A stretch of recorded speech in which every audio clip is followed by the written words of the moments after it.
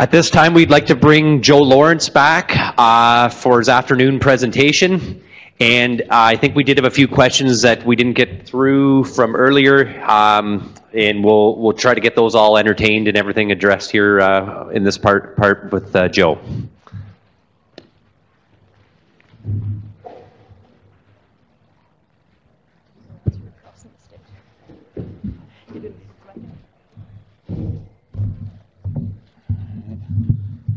Yeah, it's up.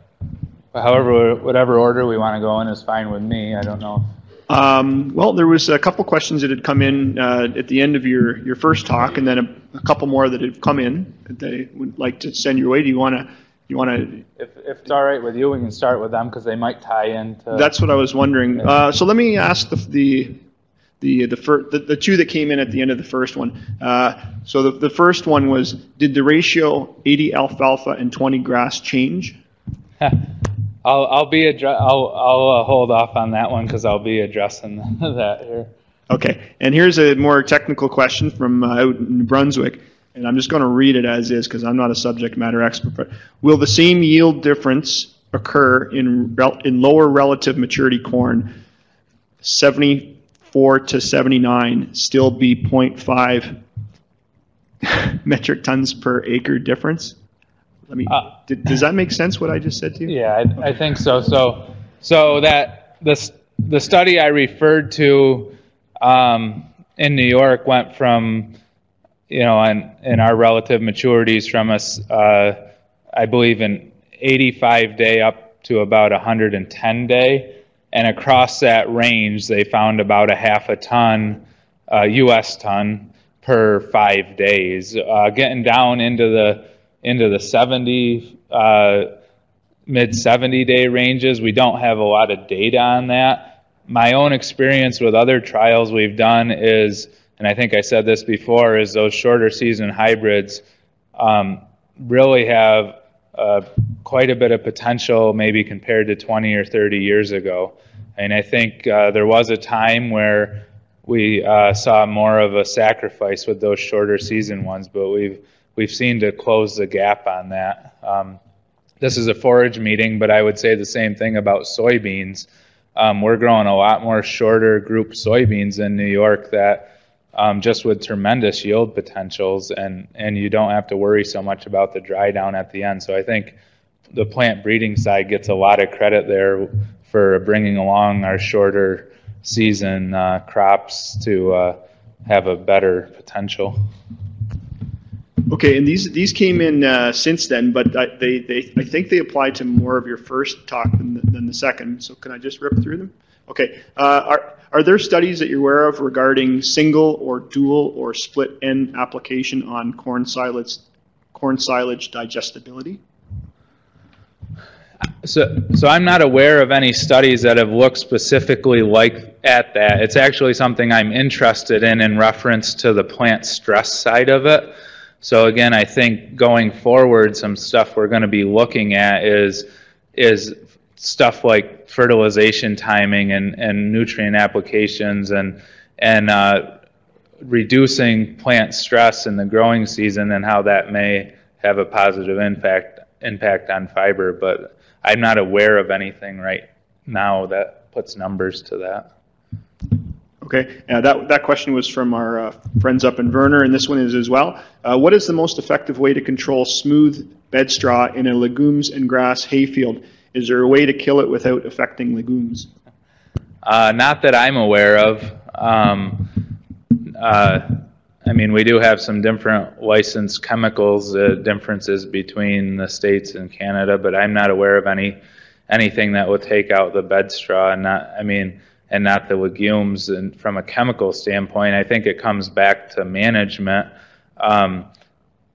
Anything we can do to favor the desirable species we want there. So our pH for alfalfa, that cutting schedule, that last cutting in the fall of the year that was mentioned earlier, all of that stuff is going to favor our the crop species we actually want over the weeds. But from a chemical standpoint, I'm not aware of anything. Okay, thank you. And just the one more question, and Is non-crimped hay only good for haylage, or can that work for doing baleage, or is baleage better off being crimped? No, so any fermented feeds, anything we're putting up at a higher moisture content for fermentation, whether it's chopped haylage or baleage, we have good success with the not crimping. It's only for if you want to get to the dry hay standpoint where you need the crimping. Okay, that's all we had from online. I suppose if there's any questions in the room here that pertain to last, otherwise I think you can pretty much go ahead. There was one over here. I don't know if the mic's there. Stick your hand up really high so I can see you. There we go. Everyone's shy and I can't find you very fast. Do you have any experience with using plant growth regulators or anything like that, foliar on alfalfas, to influence plant physiology or anything like that? No, I don't have anything to offer you there. Sorry. There were also a couple things I was talking to Christine about over lunch that we'll get into a little bit here. But the question came up about what about that stand count in alfalfa for deciding to keep the stand or not, if it's a mixed stand. We haven't actually put any numbers to that to say like you only need this many stems per square foot instead of a higher number if it's a pure stand. In general, though, the way we handle that has been just to say usually in a good mixed stand we're going to be on the lower end of those numbers she showed or even below them. And at that point, it's for us, it's a visual assessment of what's in the spots where alfalfa is not. Is it the grass? Is it a desirable species, or is it a weed? And also how much bare ground. So we haven't put any numbers to it other than just to say, all right, we're going to be on the low end with our alfalfa stand counts, but if we just use a little bit of observation and say where the alfalfa is not, we have a lot of desirable grass species there, then we're not so worried about that alfalfa stand count. But if we're seeing bare spots or a lot of dandelions or something else, then that we treat that like essentially bare ground, right? So another couple other notes, and we'll get into them. But so wheel traffic. I don't know this off the top of my head, but I took the opportunity to look it up quickly when Christine was getting the questions. So some work out of Wisconsin. So they documented a 6% loss in the next cutting for every day after harvest you were trafficking the field. And so they had numbers of 2 days after harvest if you trafficked the field, and in the wheel tracks there was a 12% yield lost in the next cutting. If you waited 5 days after mowing to be trafficking that field, they had a 30% yield loss in the tracks. But that was only for that the next cutting. It didn't necessarily speak to Christine's question, which was, does it affect overwintering? But certainly that extra stress on the field and the stress on the crown of the plant later in the season is, if your next cutting is the next spring, right? Then you can think of it that way and not just between cuttings within the same season. I thought a producer had some great points there. And one thing that's not so much focused what we're talking about today, but we've been talking a lot more about storage flexibility. And I think he mentioned upright silos, baleage, and ag bags, right? And run into a lot of places where they got one forage storage system, and it really can be a bottleneck for the reasons he referenced. And I think there is some equipment cost or custom, maybe you're renting a bagger or something if you don't have it. So there's some cost to that flexibility, but I think what he mentioned there is huge, and having different storage types and having the ability to carry over those feeds was a real big point. And for that size farm to have 3 different options of how they're storing their forages is great.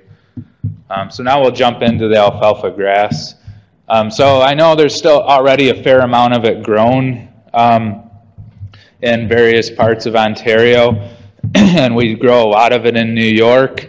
I always joke that, you know, if you go to Wisconsin, they look at you funny if you talk about putting grass purposely in an alfalfa stand, because it's just a weed to alfalfa, right? But we do it on purpose, and for a lot of time, for a long time, part of it was just practicality, right? We can have fields with 5 or more soil types in the same field, and we can have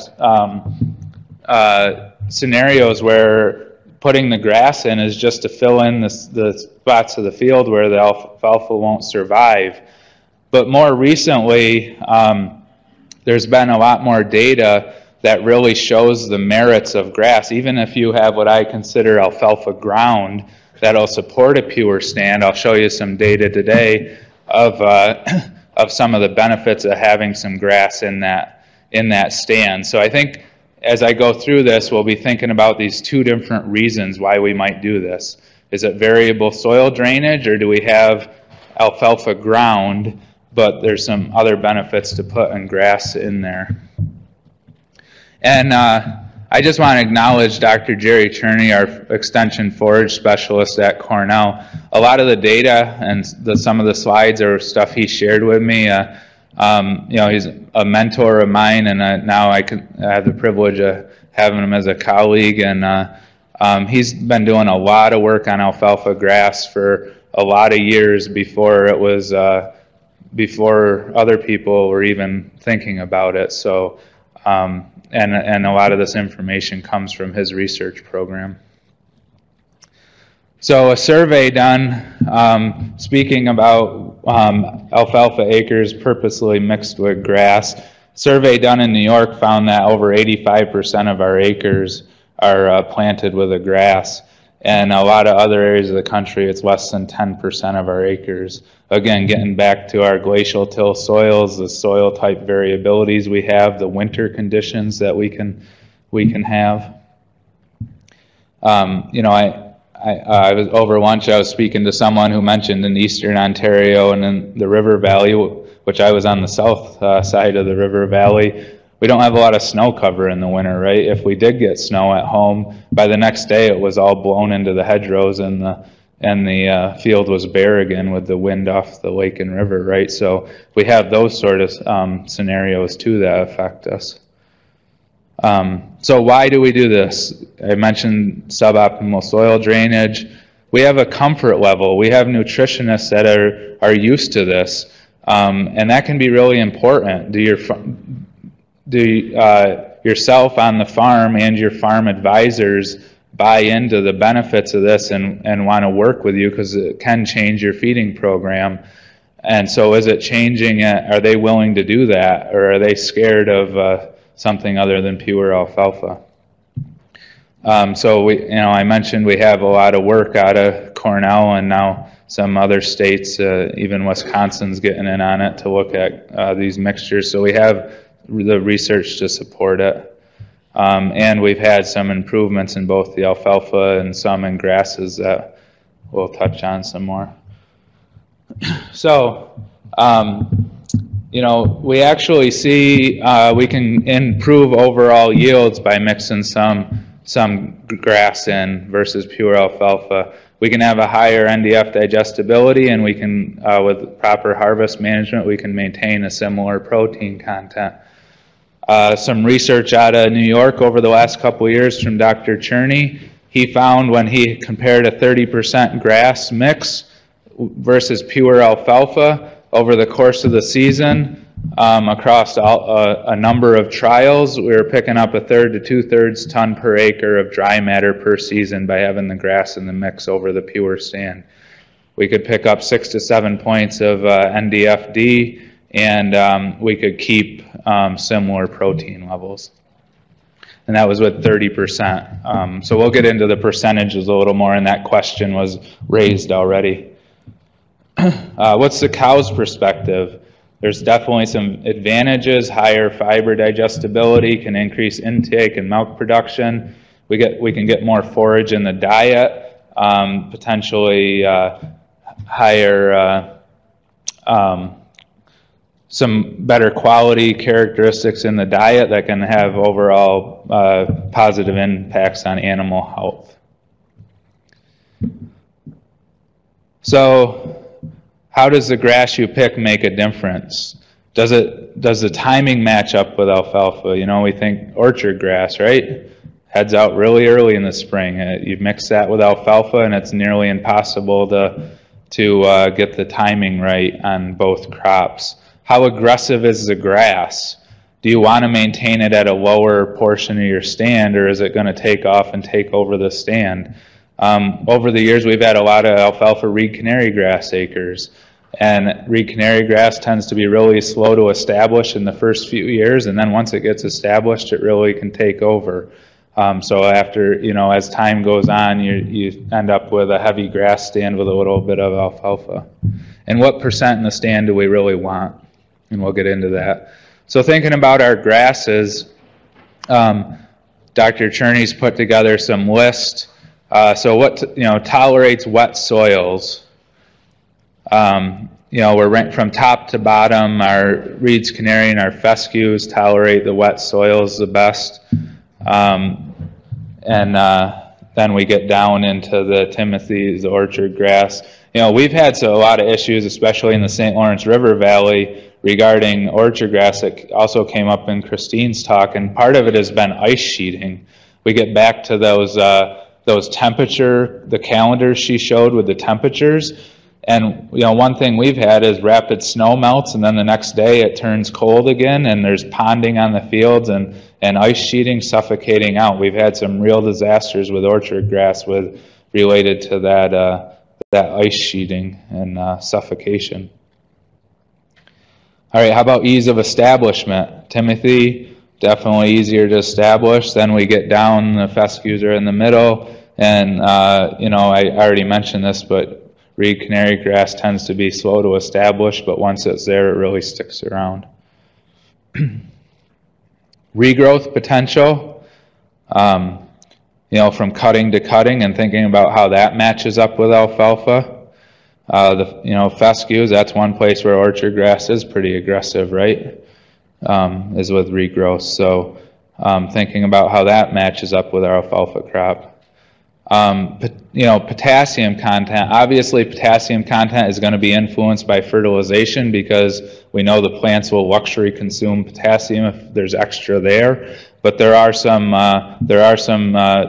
differences, species differences related to the tendency to luxury consume potassium if we're thinking about dry cow hay.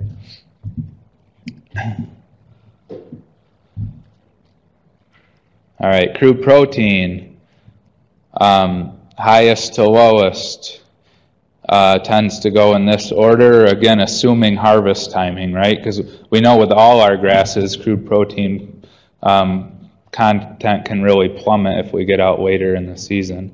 But in general, assuming harvest timing is equal, this tends to be the trend with our grasses. I showed this slide earlier in the last talk about the potential forage quality. There's been a lot of work done with meadow fescue in the last few years, and it shows quite a bit of promise. So we kind of went in a lot of New York from Reed's canary grass being the grass of choice with alfalfa, and then tall fescue gained popularity. For two reasons. One, the data looked good on it, and two, the price of reed canary grass seed went through the roof.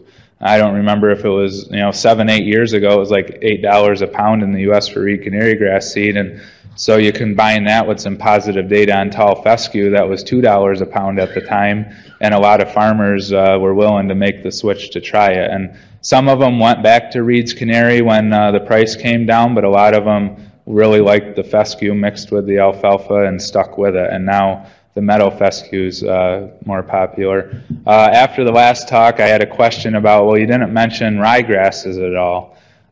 We have such challenges with them overwintering in New York that we really We'll see them in pasture mixes, but for mechanically harvested hay fields, we really don't do much work with them because the winter survival is just so unpredictable. But from a quality standpoint, they got really high quality, right? Sorry, I don't mean to interrupt. It's just a question came in that's right in tune with what you're saying. What about meadow brome grass mixed with alfalfa? So meadow brome grass is supposed to tolerate cuttings a little bit better than smooth brome, but part of our challenge with mixing brome grass, is a lot of you probably know, is it can be a nice quality grass if you're only cutting it 2 or 3 times a year, but it doesn't tolerate a really aggressive cutting schedule like we tend to see with our alfalfa. I don't have a lot of experience with meadow brome, but from the little bit of data I've seen, it can potentially tolerate a 4-cut system better than smooth brome can. So in that case, if you're on a 4-cut system with your alfalfa, it might be worth considering, but I don't have a lot of data on it. But that's been one of the challenges with brome in general and matching it up with alfalfa, is if you try to cut it too aggressively, it just disappears. So how about alfalfa variety selection? Potato leafhopper's already come up a couple of times today. So we have resistant varieties, that definitely factors in. We do have some branch-rooted alfalfas that are hopefully tolerate that variable soil drainage a little bit better, right? We have hybrid alfalfa. Now we have some high quality, both genetically engineered and naturally bred to be higher quality. And then, the reduced lignin, the genetically engineered side. How about that? So, there's many versions of Harv Extra on the market from different companies. It's consistently 10 to 20% lower in lignin. However, it's not a one-to-one relationship between the drop in lignin content and the increase in fiber digestibility. That plant still got to stand up, right? And that question came up earlier. And we know in forages there's some cross-linking that goes on in the plant that can affect fiber digestibility in addition to lignin content. That's why we can't just use lignin content alone as a predictor of digestibility. So I think part of that with we can genetically modify these to really drop the lignin content, but that's not the only thing that's affecting the digestibility of the fiber in the plant. And then, what is the seed cost and what's the market acceptance of that crop depending on if you're a hay grower or in a dairy situation. We'll talk about, another thing is if we're doing an alfalfa grass mix and we grow something like Harv Extra, it's Roundup Ready. So obviously you can't seed the grass in there if you want to use the Roundup Ready technology. There's nothing says you have to use it, right? Just because it's in the plant doesn't mean you have to use the technology. But we get that question, and we have had some growers in New York that have successfully seeded Roundup Ready alfalfa, went in and cleaned up the weeds, and then went back in August and interseeded grass and had a relatively good stand the next year. But it's an option, but I'm not saying it's something you have to do. So what are the challenges to the dairy farm for growing mixes? The consistency of the forage quality, and we'll get into that more. And what has the greatest impact on that consistency? So the percent, if we're targeting, so I showed you before the 30% grass versus pure alfalfa and some of the benefits to yield and quality. Well, how do we get and keep 30% grass in the stand? Those of you that grow alfalfa grass knows that it varies, right? So what affects that? Dr. Cherney, I like these graphs that he put together. So what in your stand favors alfalfa and what favors grass? Certainly the alfalfa is favored by a higher pH, better drainage. the grass species. So if you have a less aggressive grass like Timothy, you can put it in the stand and it'll probably only be 10 or 20% of your stand, right? You put orchard grass in there and after a few years it could be 70% of the stand, right? The seeding rate, obviously if you put more seed down for grass, then you get a higher grass content. Soil compaction, spring seeding date, earlier spring seeding dates tend to favor the grass.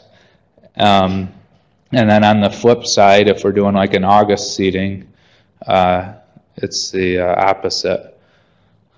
Some more factors, manure application. If we're putting any source of nitrogen down, we're going to favor the grasses. And generally, our potassium is going to favor the alfalfa more. Newer stands are going to tend to have more alfalfa. Cuts per season. The more aggressively we cut it, the more we're favoring the grass in the stand. Stubble height, we have already talked quite a bit about that today. That is a management tool. If you're getting too much grass in a mixed stand, and assuming the alfalfa that's there is still healthy, you can cut a little lower, and in the next, it will bring the alfalfa back and give it a regrowth advantage over the grass. And then the number one thing in a whole bunch of seeding rate trials we found in New York is the moisture 1 month after planting. You get lots of moisture in the first month after planting, you're going to have lots of grass. You have dry conditions after planting, regardless of how many pounds of grass you put out there in the mix, you're going to have more alfalfa in that stand. So what about that percentage? What's the effect of grass percent in a mixed stand on crude protein? Well, as we would expect, as we get higher percent grass in the stand, we can have a larger impact on crude protein. And we also looked at it by fertility of the soil. So if you have very high fertility soil environment, it was only about less than a % unit drop in crude protein with every 10% unit increase in grass. But if you have if you get down a high fertility environment or an average fertility environment, you're going to see more of a drop as you increase grass percentage. On the alfalfa side, if we spoke a little bit about this earlier, if we assume a 1% unit change in NDF digestibility is significant to the cow in terms of milk production, studies we've done, show that what are we doing as we increase grass content? We're kind of diluting out. If we're going to mix grass with like a low lignin alfalfa, we kind of dilute out the benefit of the low lignin alfalfa as we go to higher grass content, right? I guess, this is kind of intuitive, but this is actually research numbers put to what we probably figure is happening anyways, right? And we hit that 1% unit difference in mixtures between Harv Extra and other alfalfas at about 60% grass in the stand. So in other words, probably if we're more than 60% grass in the stand, it doesn't matter. But if we're less than 60% grass, then our low lignin alfalfas can still have an advantage. How about the grass side of it? I mentioned meadow fescue having an advantage. Now we look at that compared to other grass species, and we see that we see the opposite, right? Because we have better digestibility in the meadow fescue. So as we increase that in the mixture, we see more benefit. And we hit that if that 1% unit difference is meaningful, we hit that way down here with just 15-20% fescue in the stand. So what does all that mean to us based on the percent grass in the stand? Well, if we have less than 60% grass in the stand, picking a conventional alfalfa versus a low lignin alfalfa can make a difference. But if we have more than 60% grass, it really doesn't matter what alfalfa you use. On the flip side, as little as 15% grass, that meadow fescue can make a difference over other grass species in terms of in terms of its benefit to that fiber digestibility of the whole stand. And actually, as little as 5% of any grass can have increase the digestibility of NDF by 1 percentage unit. So, you know, our speaker before this mentioned he tries for like a 90-10. So even that 10% grass is giving him a little bump in fiber digestibility over a pure stand. So harvest timing, we know that harvest timing is an issue, and we looked earlier at, before lunch at harvest timing and of pure grass or pure alfalfa, right? Well, what happens if you take and we talked about being able to delay the harvest timing of a reduced lignin alfalfa. What happens if we have it in a mixed stand? Oops, what happened here? Oh, sorry, the slides are out of order a little bit. All right, hold that thought for a second. So this is just putting the last 3 slides all into one. So there's our fiber digestibility in a mixed stand with just kind of an average alfalfa and an average grass.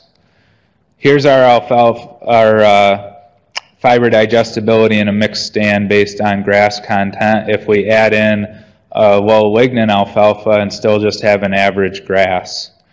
Now we have the red line is average conventional alfalfa, but we use meadow fescue instead. And what do we notice? Those lines cross at about 30%, right? So at 30% grass in the mix, either having choosing meadow fescue with a conventional alfalfa can have just as much impact on fiber digestibility as choosing reduced lignin. And I don't want to pick on seed costs, but we can right, if we can get that same benefit out of 30% fescue in our stand, that's a lot lower seed costs than our reduced lignin alfalfas, right?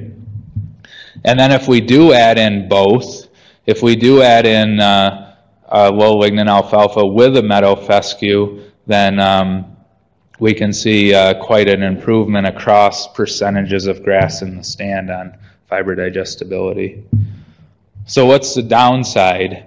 Well, I already mentioned it a little bit, but how the heck do you get and keep 20 to 30% grass in the stand, right? And we mentioned some of that. Well, we've actually dropped our seeding rates in New York down to 1 pound to 2 pounds of acre of meadow fescue with an alfalfa, and we're generally getting that 20 to 30% grass even at those low seeding rates. Now the slides I mentioned before, like moisture in 1 month after seeding and some of those other factors, definitely play a role in that percentage, but we're finding with this sort of ratio in our seed mixes, we're hitting that target often.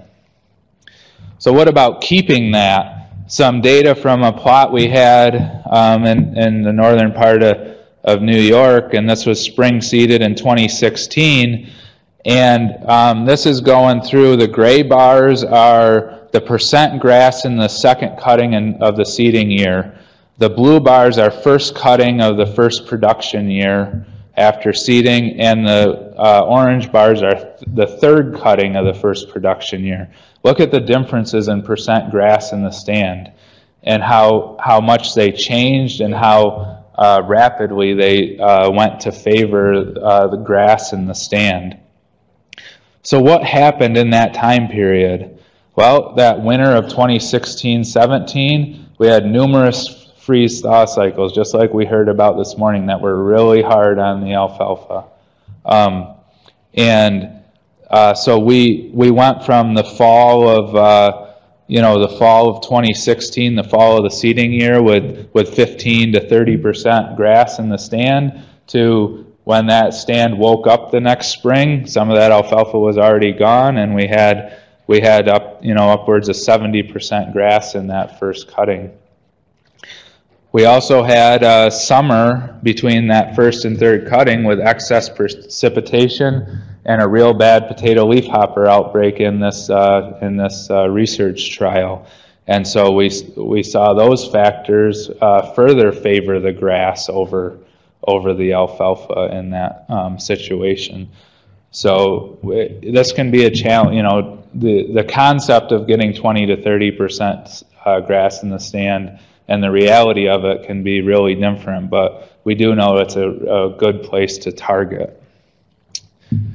So how about the economics? If we assume that 1% change in NDFD is a half a pound of milk per cow per day, then it's actually a pretty direct relationship if you do the math based on the data that we saw, that we have from New York, and this is a slide from Dr. Cherney. And the other thing is it's pretty much size neutral. It's not something that's going to benefit a smaller or larger farm more or less. Regardless of how many cows you're milking, this improvement in digestibility. And what are we always doing with economics? We always make a whole bunch of assumptions and then make a calculation, right? So this is all based on research that's been done in the past suggesting that 1% change in fiber digestibility can have that half a pound change on milk, but we have to acknowledge that it's based on those assumptions. So kind of thinking about some of the pros and cons. You know, on the pros side, there's a pretty good list, I think, both on the agronomic side and the animal health and milk production side. The cons, we have that variable forage quality, limited weed control, and what do we do? Roundup Ready alfalfa isn't really a con, but it's, if you want to use that technology, how do you use it with an alfalfa grass mix? So now jumping over to some other considerations for this, and that part of it was that was making the case for why grass can be a benefit even if you have that good alfalfa ground, right? Now, what if we don't? What if we have that variable drain ground, and what are some of our other management considerations? So do you have premium quality alfalfa land? Do you have alfalfa snout beetle? I know this far west it's not an issue, but I mentioned this morning, I know it is a little bit in eastern Ontario, and it's definitely an issue for us in New York. But so if you have a pest that's going to be known to be hard on your alfalfa, then having grass in the stand can be a management tool too, right? Can you segregate your forages by quality? Do you have one bunk silo on the farm that everything goes into and you can't separate it out to feed different groups of animals? Or like our last speaker, are you able to, use some silos and ag bags and baleage or a bunk silo to separate out by quality and be able to target that feed to different groups of animals? I already mentioned this. Do you have a nutritionist that believes in alfalfa grass and is willing to help you manage it? And are you willing to invest more into your management time to get the positive outcomes that the potential is there for? So if we think about this is kind of a generic, little picture. But in general, we start with our grasses. We move into our mixed stands, as we saw with some of the slides earlier, the legumes tend to be a little more forgiving in harvest timing. We saw this slide earlier as well, just backing that up, what happens with crude protein as we go through. These differences. So total fiber increases at about the same rate, but we see the scale is different, right, for alfalfa and grass. Fiber digestibility decreases at a similar rate, but again, we're starting out at a different point. Okay, so this is the slide I thought I was at earlier. So if we're going to mix grass with a low lignin alfalfa, and we're thinking about that strategy of delaying harvest to get the same quality, what happens when we have grass in the mix? Well, this is plotting the days that you can delay harvest of a stand with low lignin based on the percent grass in the mix. And we see that with 10% grass, we can still delay harvest 5 days. If we get up to 30% grass, we're at more like 4 days, and if we get up closer to 50% grass, we can only delay that harvest by about 2 days and still maintain that quality. So when do we start harvesting a mixed stand? This is in inches, but you know, you can go to stuff with pure alfalfa stands and get information like there's a peak stick and some, you know, there's been some different stuff done over the years on alfalfa heights and harvest timing. Well, Dr. Cherney actually did some work and actually found out that even in mixed stands, the alfalfa height still serves as a really good predictor of harvest timing. Grass heights, not so much, because we all know the morphology of the grass and the way it grows can really vary, right? So grass height doesn't work real well for us, but alfalfa height can. And we have this card that we actually made a bunch of like pocket cards out of it that we pass out at meetings and stuff that just has alfalfa height and percent grass. And as you increase your percent grass, your optimum timing for first cutting is going to be at a lower alfalfa height. So if we look at this, if we have a pure alfalfa stand, we're in that 30 to 32 inch range for the height of the alfalfa. If we get up to 40% grass in the stand, now we should be targeting a 26 inch height of our alfalfa. So if we're out there looking in the spring and taking some measurements, if we get closer to that, if we're closer to like a 50-50 mix, we better be thinking about cutting it when the alfalfa is about 24, 26 inches tall. And this has worked quite well for us in keeping track of harvest timing for our first cutting. We only use it for first cutting because then for the remainder of the cuttings we just go by number of days. But because first cutting can be so variable depending on the spring weather we get, it's worked well.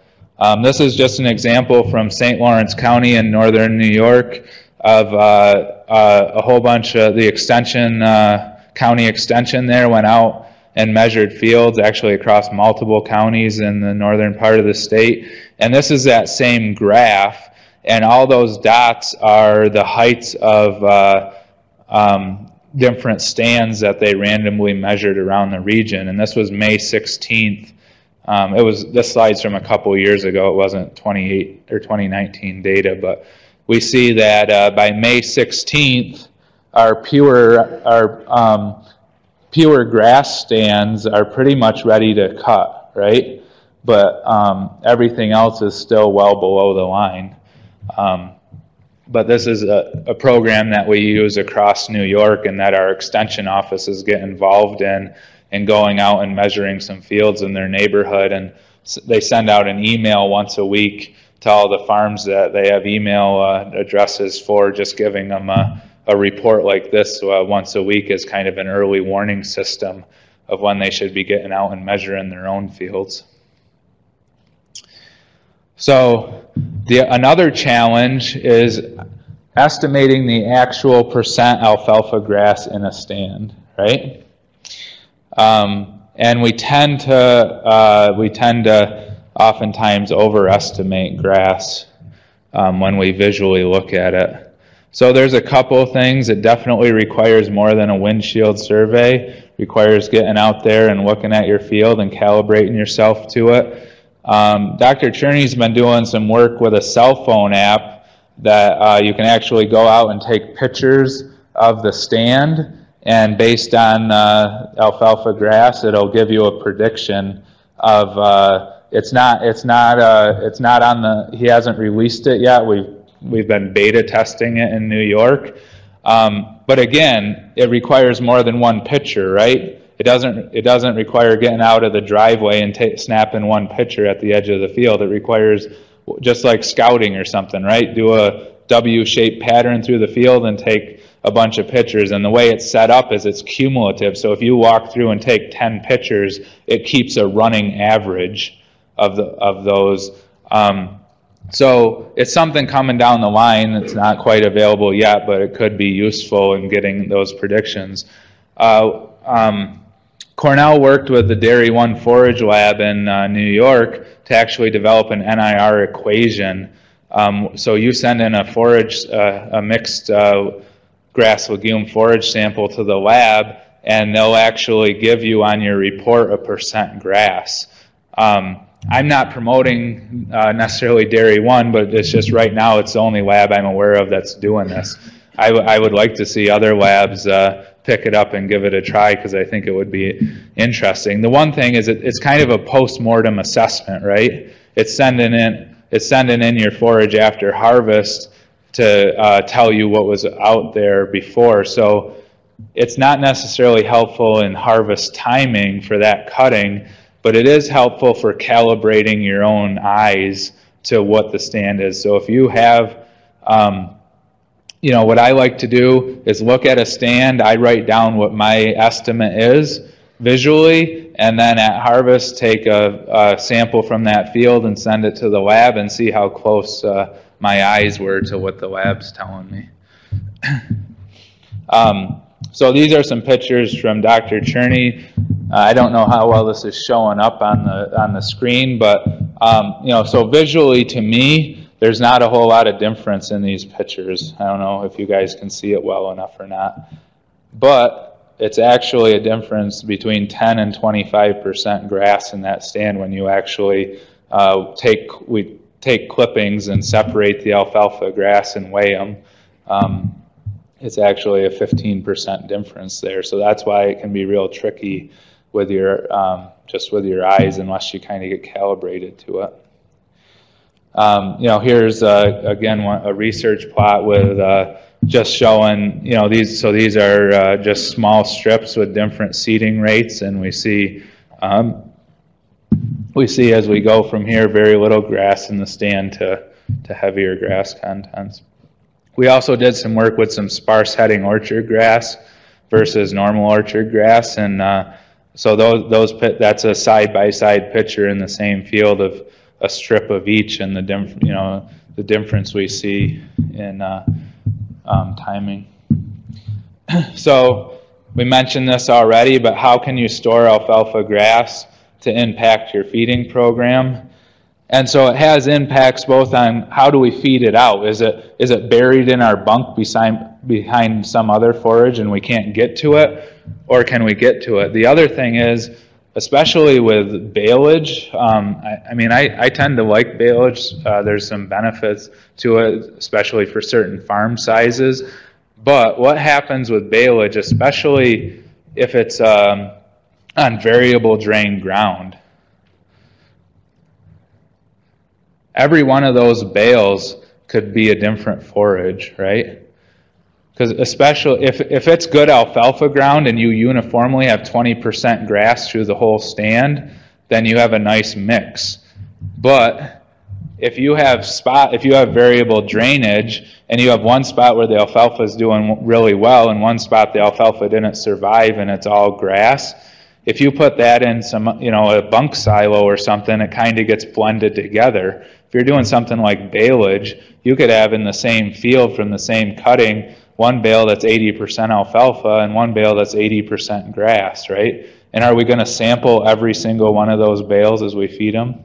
No. It'd be great if we could, but we're not doing that, right? So to the extent possible, marking what fields forages came out of, and obviously we have to be practical by how often we can sample, but alfalfa grass is something that we would like to sample more frequently to adjust our feeding programs. So this is a comment from Dr. Cherney. Alfalfa grass is really a rare combination where we can increase yield and quality. Oftentimes when we talk about forage quality, stuff we do to increase yield can have negative impacts on quality, and vice versa. Stuff we do to increase quality can can have negative impacts on yield. But mixing these two together, we see that we can get a yield bump and a quality bump when managed properly. It's not easy to manage, but it has payback if you can. You know, we really think that at 20 to 30% grass is really ideal, but it's more of a management and a Mother Nature thing of getting and keeping that percentage. Meadow fescue definitely is looking good in our trials, as well as some trials in the north central part of the U.S. I know Dr. Cherney had a collaboration with Kentucky, and they grew some. They did some trials with Kentucky, and it did not perform nearly as well as it moved further south, and the forage quality was not as good. So there are some regional differences. And certainly anytime we're thinking about this, regardless of what grass species we're using, thinking about choosing later maturing varieties to better match up with our alfalfa is a big consideration. So that's what I had. Again, thinking about the two sides of it. Are we growing this because we have variable soils and we need something to fill in the spots where the alfalfa won't survive? Or are we growing this because we have really good uniform ground and it offers us some potential to improve our forage program on that better ground? So.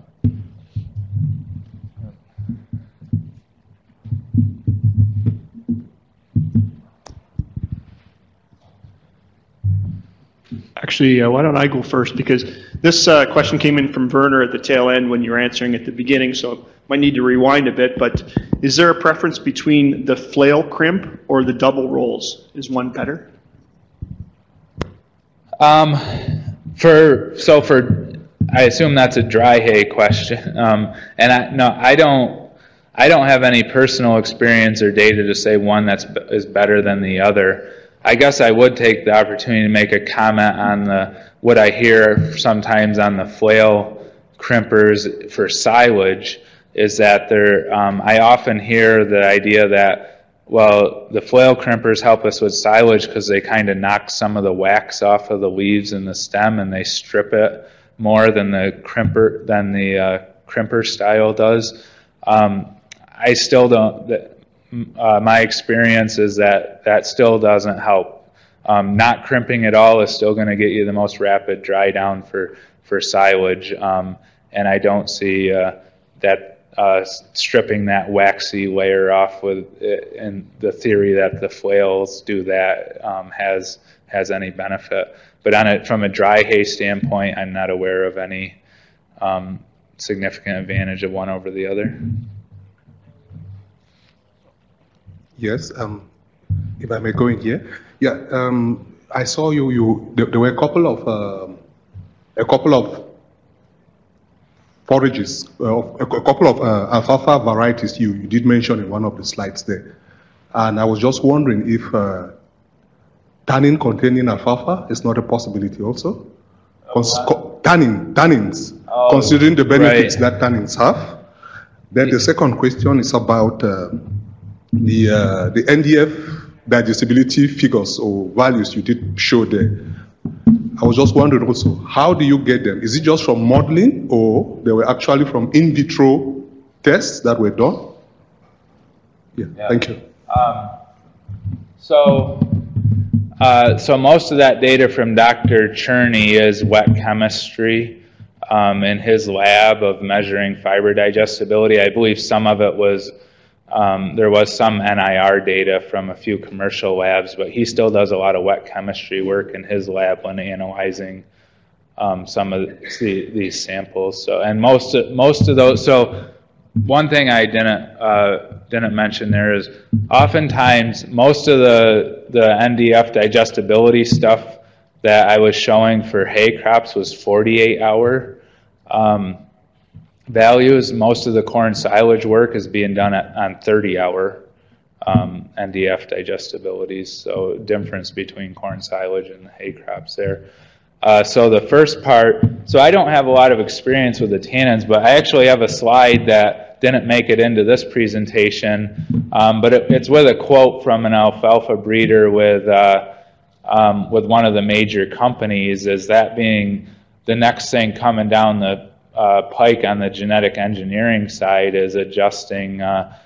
So they've tackled the lignin part of it, and the next piece of it being adjusting tannin levels with the idea of influencing the amount of bypass protein in the alfalfa. So I don't have a lot of experience with that, but I do know that it's something from the genetic engineering standpoint that the industry is working on, and that is kind of promoting as potentially the next big advancement in alfalfa as it relates to forage quality.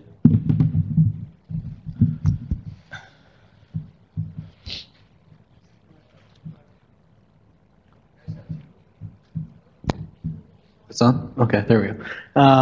Just got two questions. One customer of mine who's just grows straight grass for milk cows.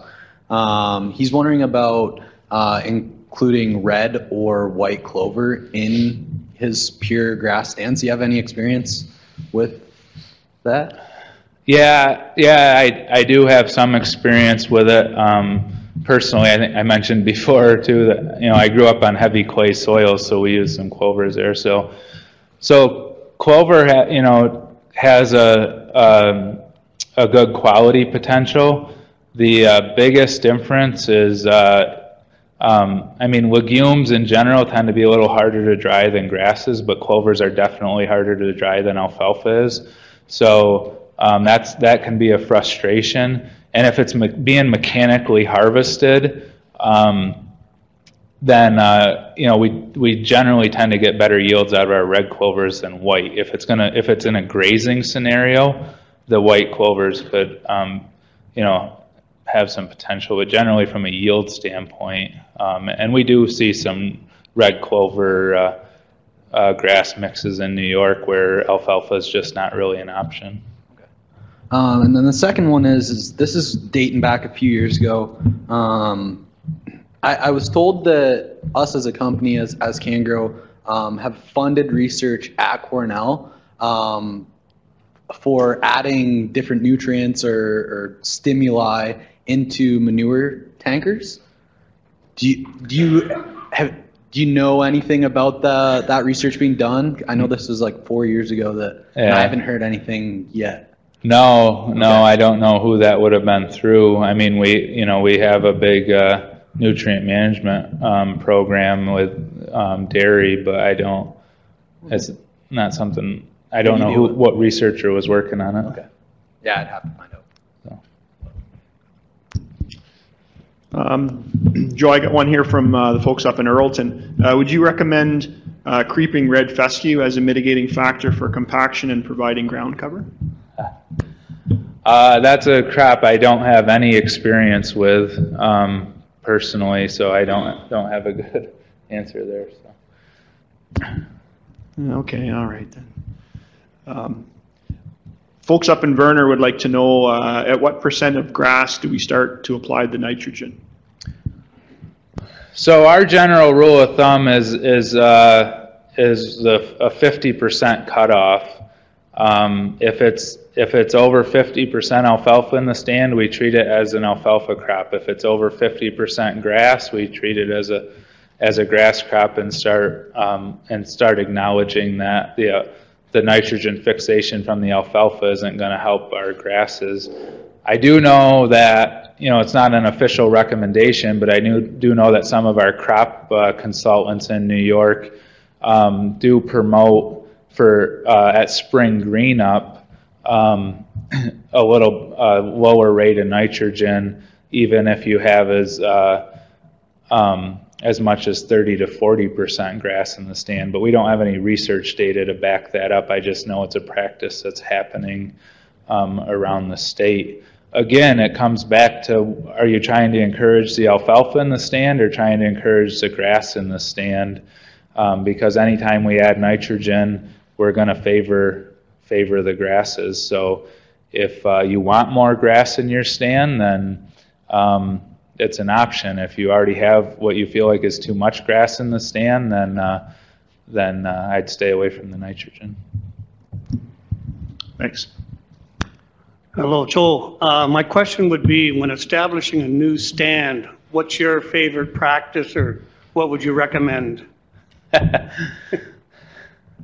So I'm kind of unconventional on this because in a previous job I had, we did a lot of broadcast seedings of alfalfa grass, and it goes a lot against a lot of the university recommendations, but we had tremendous success with it.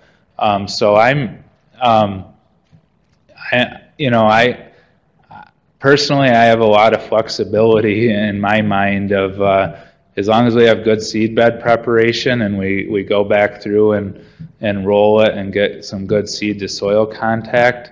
I'm not as picky as some are because my personal experiences, we've had really good success with different options. The other thing that comes up with alfalfa grass is, especially with our bigger seeded grasses, is how do we get them to mix if we're drilling them?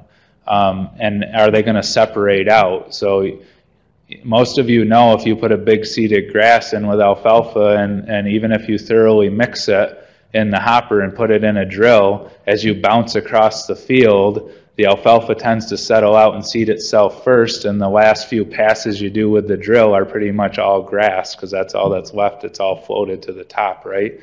So with our big seeded grasses, that's another place where actually, again, it goes against a lot of the recommendations, but some of the broadcast seedings, we get a more uniform distribution depending on what percent we're trying to put in the stand. So. Yeah, hello. The first time when we seeded down, we put sulfur with it the first year, and the years afterwards we should put sulfur too with it, but we put manure, 2 times manure, 5,000 gallons per time. Do we still have to put sulfur?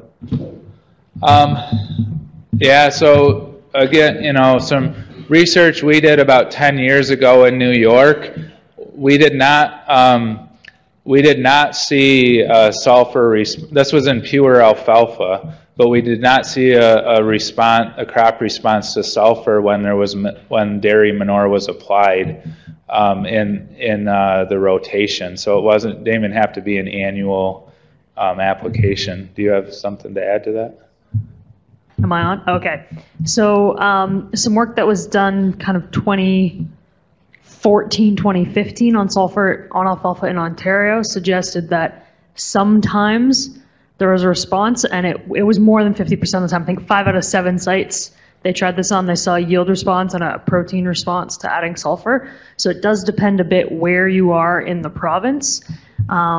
Because alfalfa has one of the highest sulfur demands of any field crop we grow. If you're in a canola growing region, if you're applying sulfur to your canola, you should probably be applying it to your alfalfa. Anywhere else, if cereals are responding, alfalfa will too. So that can be a guideline if it's too early in the season for a tissue test. And we did see a response with fields that didn't have any manure. So but it was about as clean cut as you get in research and in our study. And again, that's a New York-based thing, which could vary. But in that scenario, it was pretty much a black and white, where we had manure applied, we didn't get a response to sulfur fertilizer. Where there wasn't manure, we did see a response. And livestock manure often has sulfur in it, so that's something to bear in mind when you're trying to figure out whether or not you need sulfur, is how much was in the manure that went on.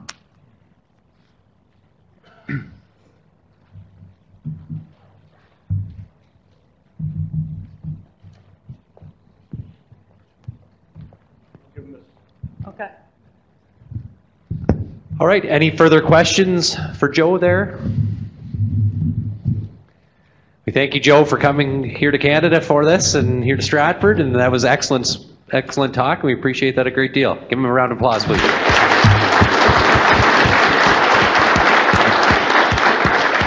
I'd just like to say, too, thanks for having me. So I'm kind of doing a loop around the pond here because I came in came in from central New York, and because I live in the northern part of the state, I'm going to go back across the top of the lake. But I'm glad I had the opportunity, and my contact information was there, so be happy to hear from anyone in the future. So thank you.